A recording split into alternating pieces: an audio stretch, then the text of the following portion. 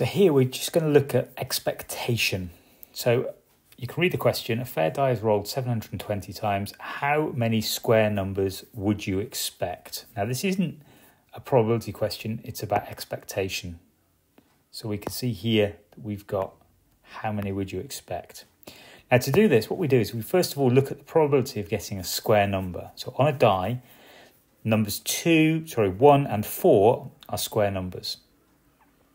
So let's just get down that we've got 2 square numbers, that's the numbers 1 and 4, out of 6 that are on a die. So there's the probability.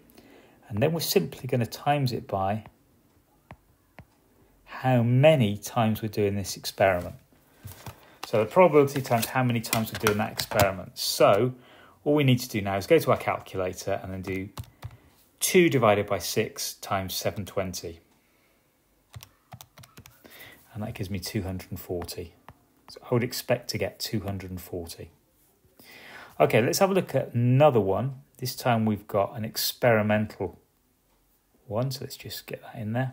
So we've got a table from a survey of 20 students. Here, 20. But it's taken from a year group of 300. How many... Use this table to find out how many students in the year group you would expect to have at least 2 detentions.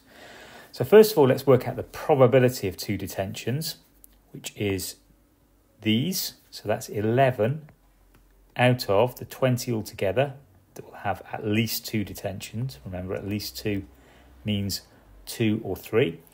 And the year group is 300, so we're going to times this by 300. And that gives me 165. So I would expect 165 of them to get 2 or more detentions.